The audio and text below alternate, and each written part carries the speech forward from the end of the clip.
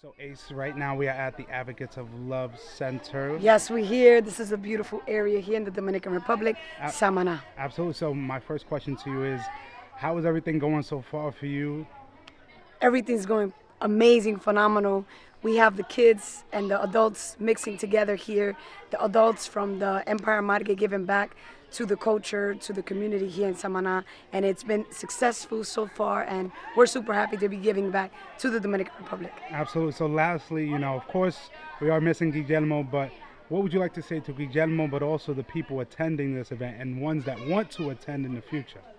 So you don't want to miss the next one. It's going to be bigger, better, and it's going to be a lot more community service because everybody here is enjoying it, and just giving back feels good. Guillermo, we miss you, and I know next year we're going to have you back here, and we created something magical, and I just want you to know that everybody's having a great time giving back to the Dominican Republic, and just the media team.